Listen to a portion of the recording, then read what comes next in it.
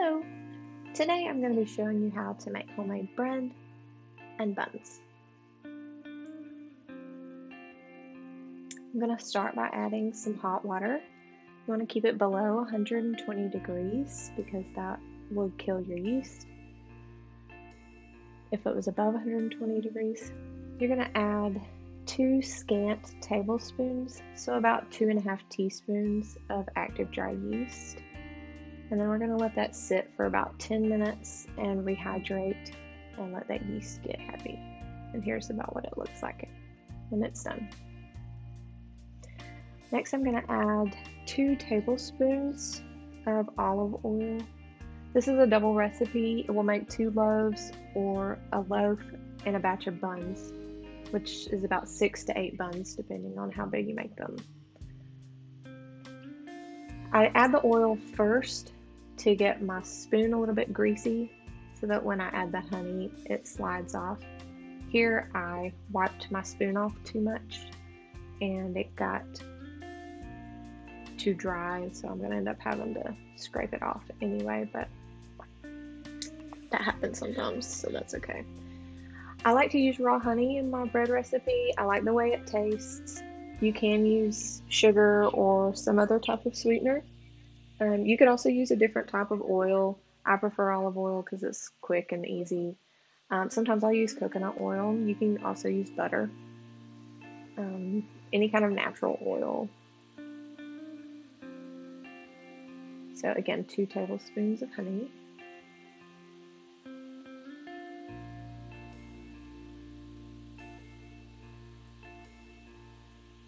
I like raw honey for the health benefits, so that's just what we prefer to use. And then feel free to lick the spoon. Most of my friends know that's how I roll in my house.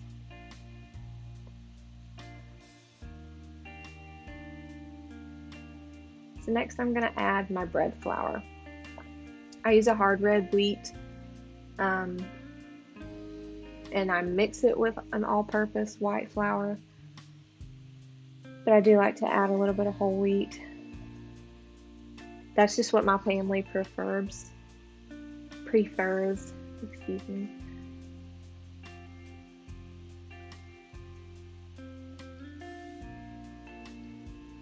So flour choice is up to you.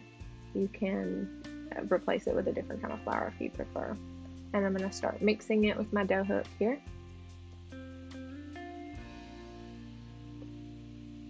I like to let it mix for about 30 seconds between adding more flour.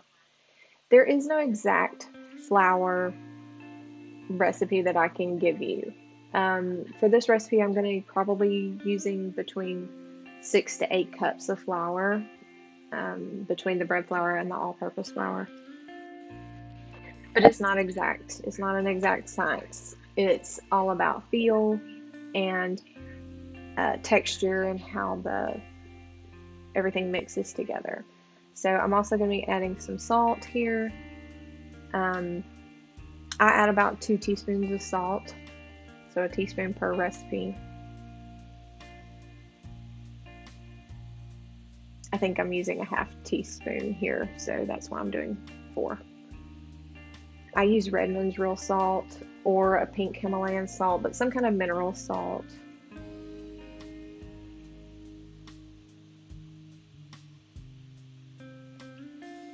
I'm also going to be adding Vital wheat gluten. You can get just wheat gluten, but some kind of Vital wheat gluten that's just simply wheat gluten. So if you're gluten intolerant, you're probably not watching this video, but this is a not gluten-free friendly recipe, obviously. I add gluten. It makes the bread softer. I've done it without it, and I can't remember where I got the recipe from that suggested adding Vital wheat gluten, but it has improved my bread recipe just vastly. We love the texture. It makes it so soft. So it is something that I do add to my bread. It doesn't add anything bad. It's not a preservative. It's nothing artificial. It's just the wheat gluten that's been removed from the bread, and I'm adding more back in. And it improves the structure and the strength of the bread, and it just makes it so soft. And more like a store-bought bread, if that's what you're used to. So I'm going to speed up the camera here. And I'm just adding in more flour as I need to, about every 30 seconds, as I'm going about cleaning up and doing different things around my house. So I just come back and check on it, add a little bit more flour as I need to, until it begins to clean up the bowl. So as you can see here, it's getting there. It's still really sticking to the bottom. So I'm going to continue adding flour until it stops doing that.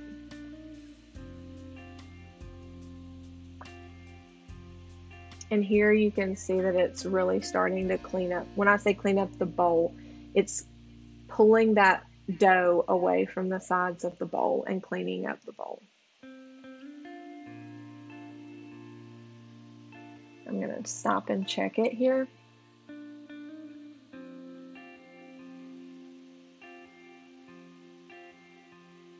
And I'm checking for the texture, if it's still really sticky. And it's almost getting there. So I'm going to pull it off the dough hook and let it continue to mix. And I'll start adding my flour. I start with like the half cup, and then I go down to like a quarter cup, and I start adding just very small bits as it's getting clean. But you see how sticky it still is. That's still a little too sticky. So I'm going to add just a little bit more flour and let it continue to mix.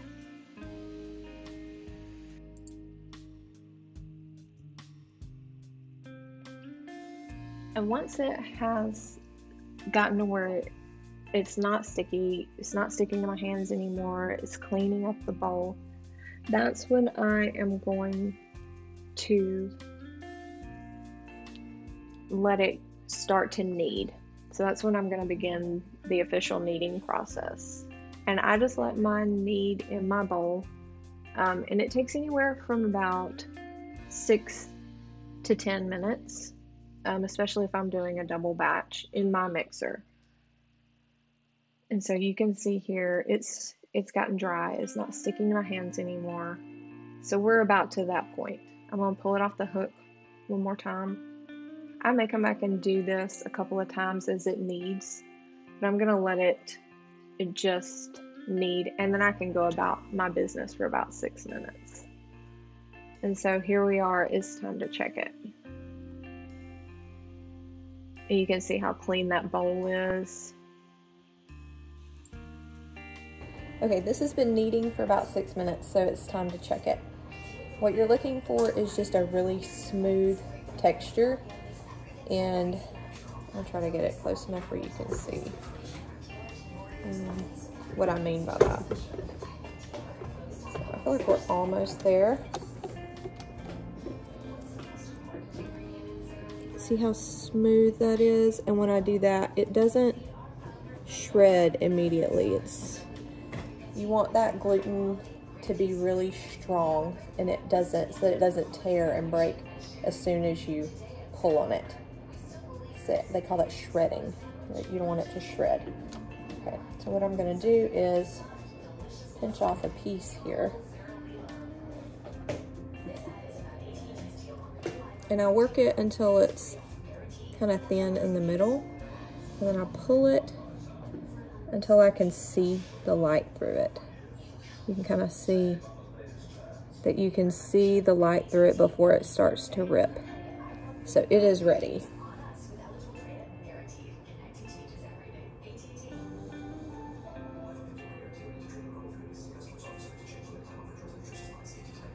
Sorry, I was just double checking. So that means that my gluten is strong enough, so it has kneaded long enough.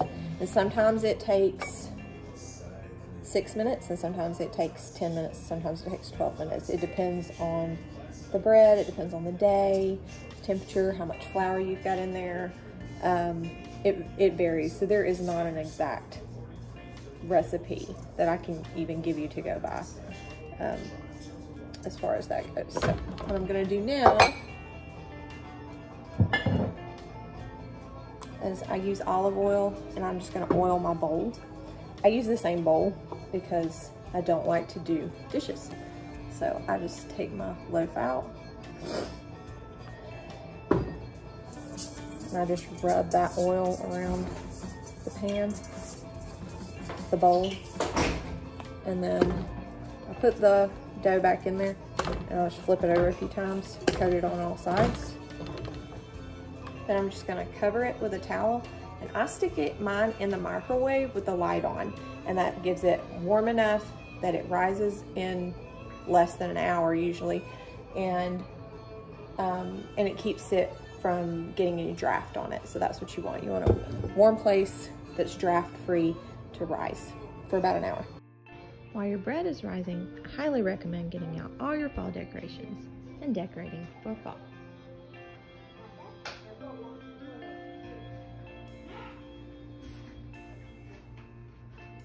Ignore my messy living room. I'm decorating today, not cleaning.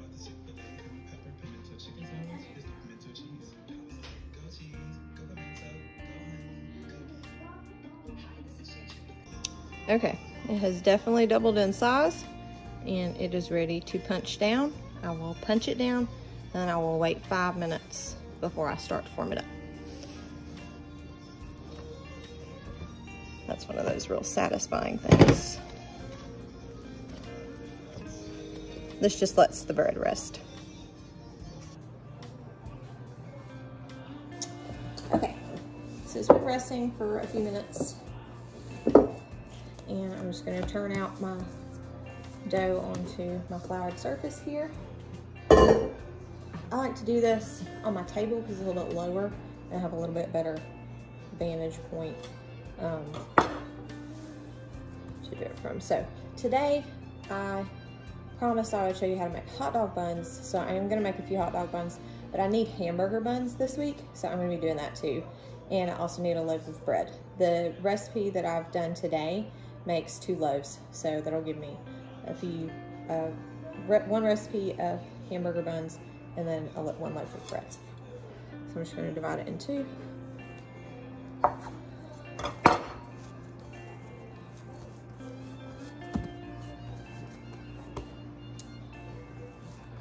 I'll go ahead and do the loaf of bread first.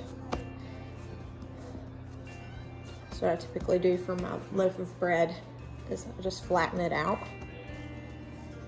into kind of a rectangle shape. Not real exact. And then I just roll it up real tight. And then I pinch it together.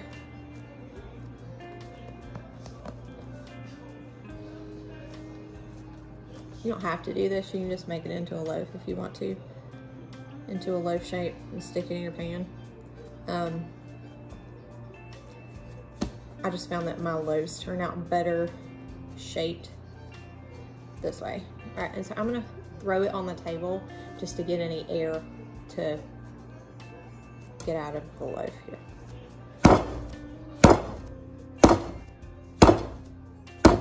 I'll just do that 5 times.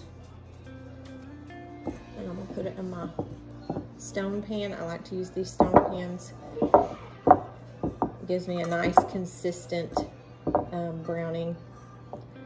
I'm gonna shape it in there. And then I'm gonna let it rise again until it's doubled.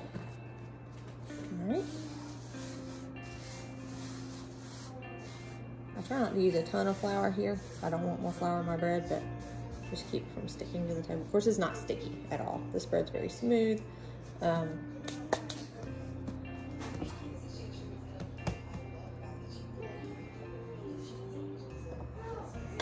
right, so I'm dividing it in half, and I kind of form a loaf,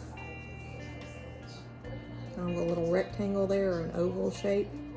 Try to get like a rectangle shape, and I don't measure, I just eyeball it. I cut it in half again. and they don't always turn out the same size. My hamburger buns especially. I cut it in half again.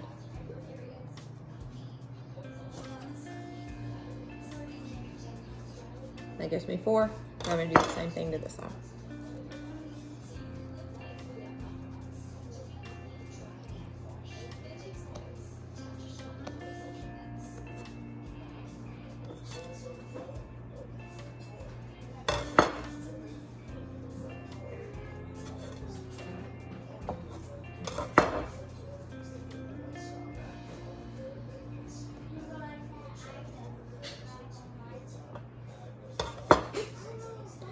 Now, for a hot dog bun, all I'm gonna do is take it and just roll it. Actually, don't need flour on the surface for this.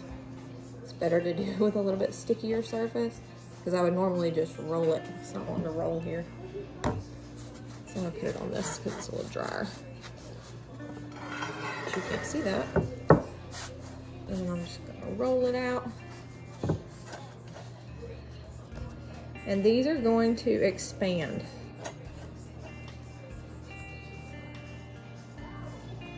So I usually do them about like 6 inches long, which is basically like the length of my hand. And that usually gives me a pretty good bun size. So we'll do that again until this piece is a little bit bigger. So I'll use a different one. So I'm going to try to use about the same size piece.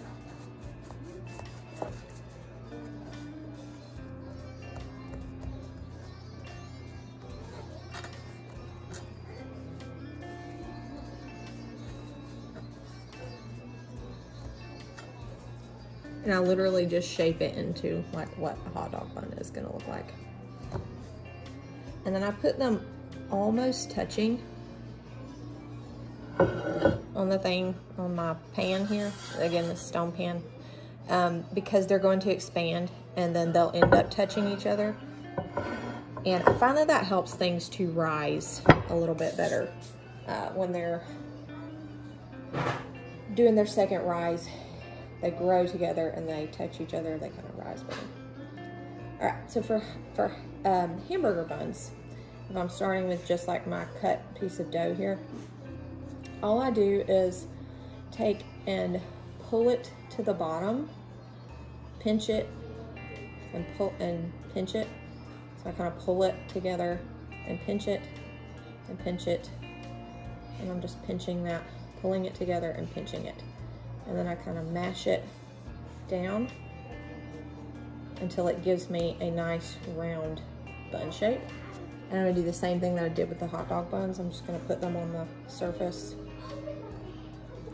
not quite touching, and let them grow together. So just pulling those edges in and pinching them in the middle until it gives me that hot dog shape, and then that part goes on the bottom. I'm sorry, hamburger shape, round shape, whatever I said. Sorry y'all, I'm terrible at this, narrating videos. That's why I don't do them.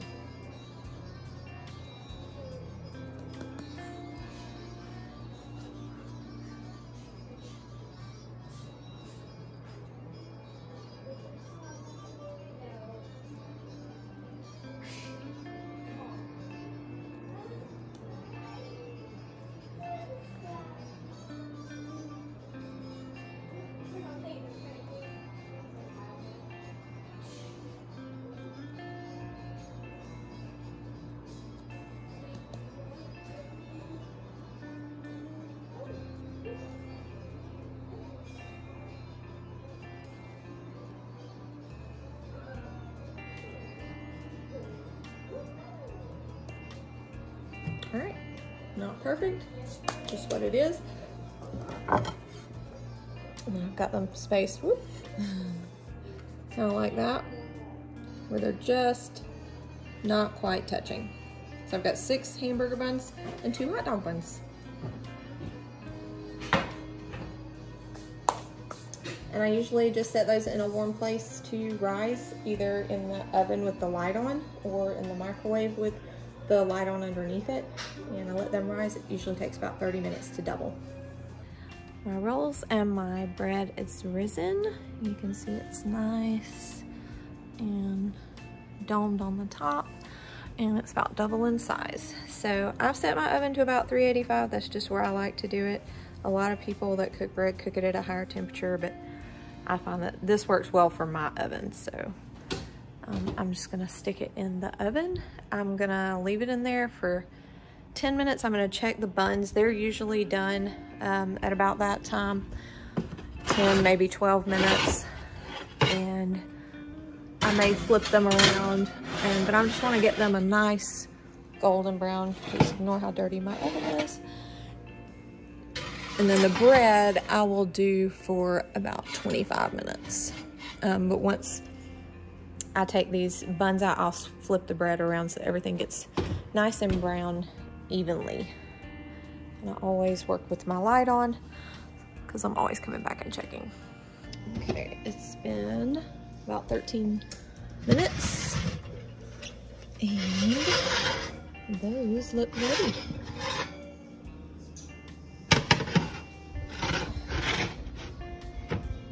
So I'm gonna flip this around.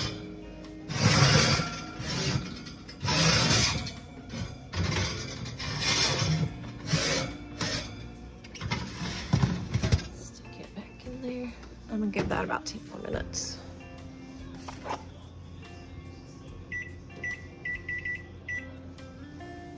These are looking nice and golden.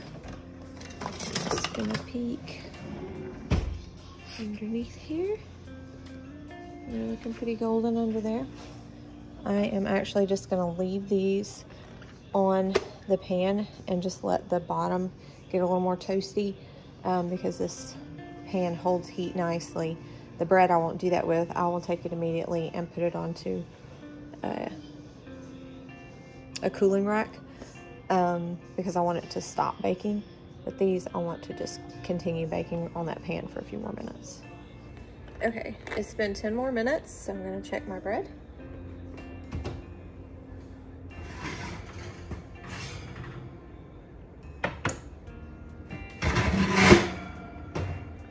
Sorry. All right, so we have a nice golden brown top. So that should be ready. I'm just gonna use a butter knife to loosen up the sides.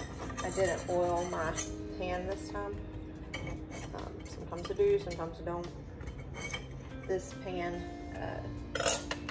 is very well seasoned, so it doesn't always require it. I'm gonna just dump it out here.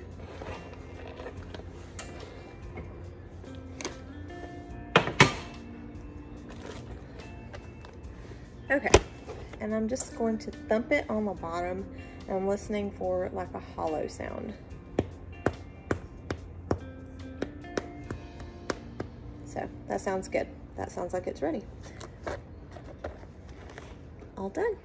Okay, now that it's done, I'll let it cool on a baker's rack and until it is completely cool. The same thing for my buns here. They've gotten really soft on the top where they were hard when I first pulled them out of the oven, so they're nice and done. You can see that they bounce, so you know they're done. Your bread you want to completely cool before you cut it and let all of that moisture stay inside, and then definitely let it cool before you put it into any kind of bag so that it doesn't sweat, and that will keep your bread fresh for, mine usually is good for 4 or 5 days, no problem. So good luck with your bread making ventures. I wish you well, all of my fellow bread makers. Hope you enjoyed the video.